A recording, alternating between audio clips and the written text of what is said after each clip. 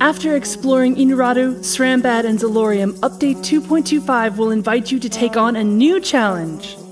Run, don't walk to Nova in the treasure chest, because a new mission is waiting for you. An old friend has vanished, and she's counting on you to find him in the depths of Sufokia. This will start you on an adventure that will lead you into the most secret places of the sunken city. 3 new legendary treasure hunts have also been added to the treasure chest menu. Gather fragments for Bruman, Panthrazi, and Scampy Horse, and you can hunt down these criminals and their treasures. We're also adding something for crafters, because each of the new legendary treasure hunts will net you a new resource required to craft 3 new sets. Warm up your workshop and get ready to create the Palliative set, the Thief set, and the Dead Sea set.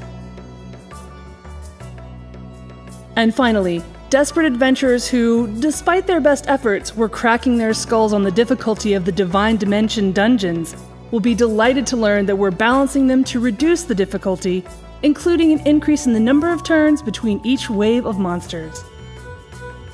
Nothing would make us happier than seeing you in-game to test these new features out on November 12, 2014. Come and play, the game just isn't complete without you!